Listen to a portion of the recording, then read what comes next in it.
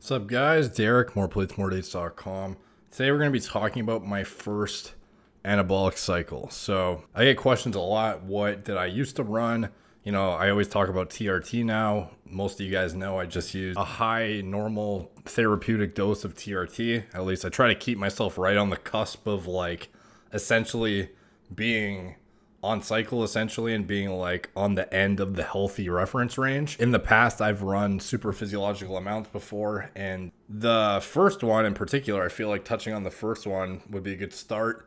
I did the classic 500 testy for 12 weeks, and you know, that's like the standard go-to newbie cycle that is, you know, talked about on the forums all the time. 500 milligrams testy, it's like the standard go-to. And looking back in hindsight, that was way too much. I didn't need that much for where I was at. Like even now, you guys, most of you guys know my TRT, it's 100 milligrams of prop a week right now, at least at the time of recording this video.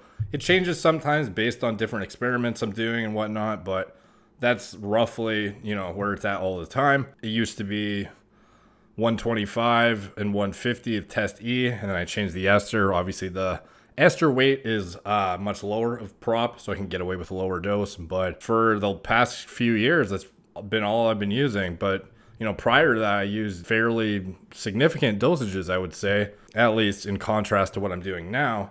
Maybe not to like an average juice head perspective, but you know, 500 test E for your first cycle is a lot, and I can sustain what I have on 100 of prop a week. So you can just imagine how much 5 times that, you know, it's probably overkill for a guy who's, you know, on their first run. Do you really need to increase your androgen index by 10 times higher than what it normally is? Like the average male produces 3 to 10 milligrams of testosterone per day naturally, endogenously. So pinning 500 a week, like it's pretty overkill in my opinion, unless like I don't really see any situation that would justify 500 on a first cycle. And I think I could have got away with half of that easily and still made significant progress. So that's a big regret I have, but there wasn't as much information available back then as there is now.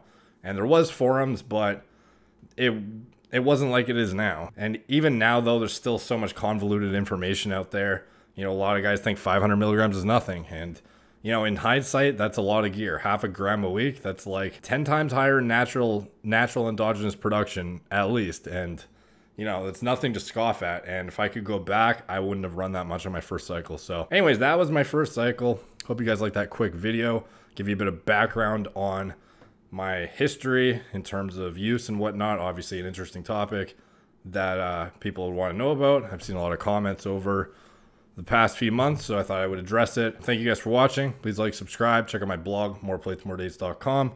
Subscribe there. Talk to you guys soon.